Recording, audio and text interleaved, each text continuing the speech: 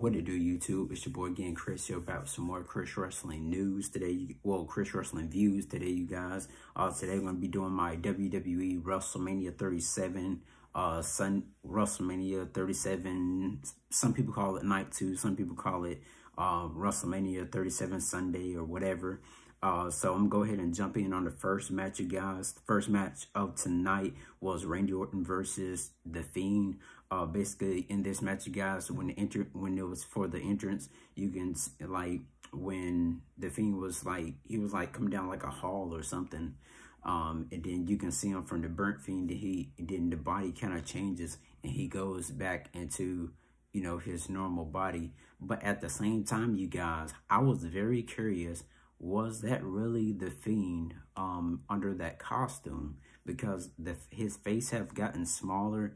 But I guess it definitely was The Fiend. He had a tattoo on his neck, but it just, I guess maybe since he been away ever since like December, well, a week before the end of December, you know, as he was technically, you know, burned by Randy Orton, you know, I guess to go along, you know, with the gimmick, you know, that he had, been, you know, I mean, you know what I mean, guys. But anyways, Fiend comes up inside of like a big Jack in the Box, and Alexa Bliss is up there rolling the Jack in the Box, and then after then the lights go off and does a hero little thing, whatever, and then so basically, guys, The Fiend comes inside the box. He stands backwards and then turns around and jumps on Orton. So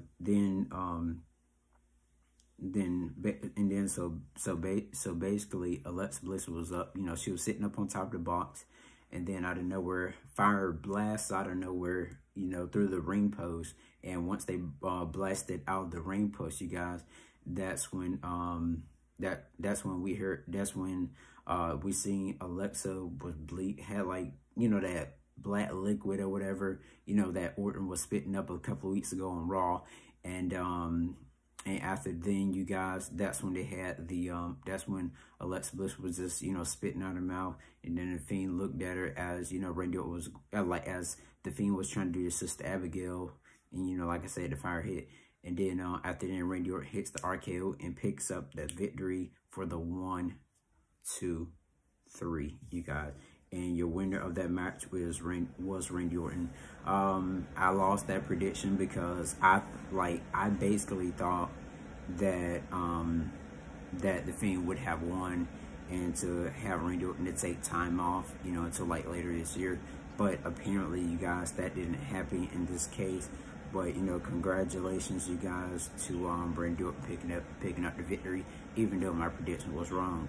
But I gave the match a 3.3 because it really didn't last over 5 minutes. Maybe it was 4.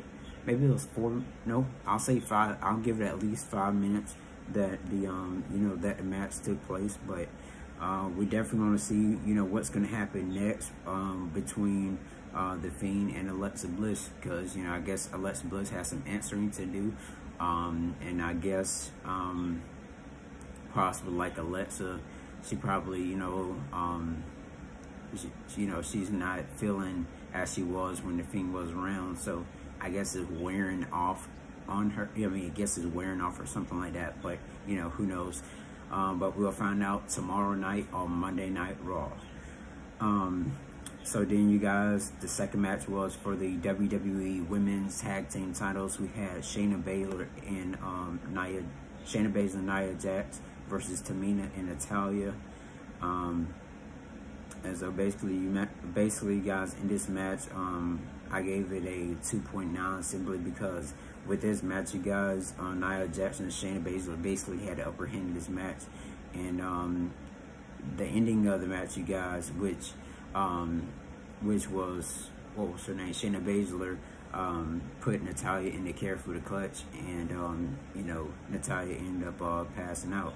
So yeah, so we're definitely gonna see who's gonna face Nia Jax and Shayna Baszler next for those WWE Women's Tag Team titles. Who will dethrone those two women's tag teams? All right, then the third match, you guys, which was Kevin Owens versus Sami Zayn. basically in this match, you guys,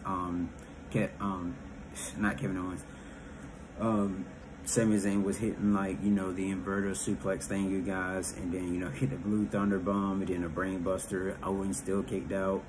There were 2 super kicks by Kevin Owens, and then there was a stunner, and Kevin Owens ended up picking up the victory over Sami Zayn. After the match, you guys, Kevin Owens hits the stunner on Logan Paul, and I'm talking about when he did his stunner, they tried to pull it off like a Stone Cold, Steve Austin type stunner, but when Logan Paul got a stunner, I mean, he felt so funny, you guys. I wasn't trying to laugh, but it was like the way how when Kevin Owens stunned him, you know, it was just like, whoa. It's like he flipped up and stuff like that and landed on his face, and the referee had to check on him to make sure Kevin Owens didn't break Logan Paul's neck. Alright, so there was a backstage thing, you guys, which was Riddle what meets Khali and RVD, and, you know, saying bro and all that stuff, whatever, but that's besides the point. Alright, fourth match, you guys. We'll go ahead and jump into Riddle versus Sheamus for the United States title, you guys. Riddle does a backflip off the top rope. Sheamus, well, he was like a springboard, like off the second rope he got. He hit it, bam. Sheamus come up, boom, bro kick in midair, you guys. And 1, 2, 3. Sheamus is your new United States title. I mean, your new United States champion. This match is far from over, you guys, between these 2 competitors. I'm definitely ready to see them brawl at it once again. But let me go back to that Sami Zayn and Kevin Owens match, you guys. I gave that a 3.1 simply because we already knew what was going to happen. And the Sheamus and Matt Riddle match was the best match. Well, was like the second to the best match of the night, you guys. You know, it was better than any other the 3 matches I done already discussed. But like I said, I gave it a 3.5. Alright, so you guys, next we had the Nigerian drum fight intercontinental title match. Apollo Crews versus Big E. Basically in this match, Apollo Crews and Big E, you know, they exchanged blows. One hit each other with kendo sticks and so on and so forth. But then we see a return, you guys. They said this guy is unknown or whatever, but the guy that attacked Big E was Kato from WWE's Raw Underground that they had, but you know, the show is now canceled. You know, he helped Apollo Crews he basically beat down Big E, hit like a choke slam on him and twist his arm and all the other stuff, and helped Apollo Crews win the Intercontinental title. Don't really have a rating on that, you guys, but it was a surprise to see. But if I could give a rating on it, you guys, I would give it a 3. Simply because I wasn't expecting Kato, but at the same time, you know, it was that time possibly for Apollo Crews to win that title, even though I hate his gimmick that he has, which he's not Nigerian. Alright, so let's go ahead and jump on to the 6th match of the night, which was for the WWE Raw Women's title, which was Rhea Ripley versus Asuka. So basically in this match, you guys, Asuka gets hit with Rhea Ripley's riptide at the end. And after then, 1, 2, 3, Rhea Ripley is your new Raw Women's Champion. The youngest champion in WWE right now, because Rhea Ripley is only 24 years old, you guys.